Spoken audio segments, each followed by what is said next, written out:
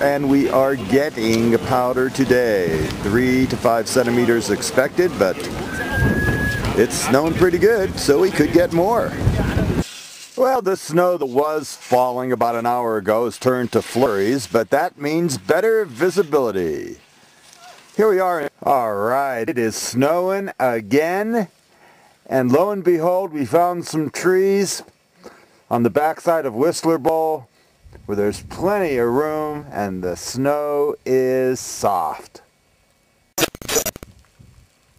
It's snowing here in Whistler, but I would like to see some of this move into the Tahoe region. Sierra Resort's not looking so good here December 13th.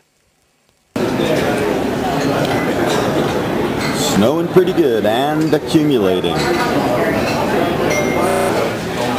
Lunchtime here at the Roundhouse Lodge at Whistler.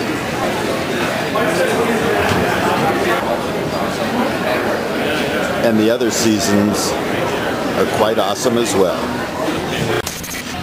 It's the end of the day.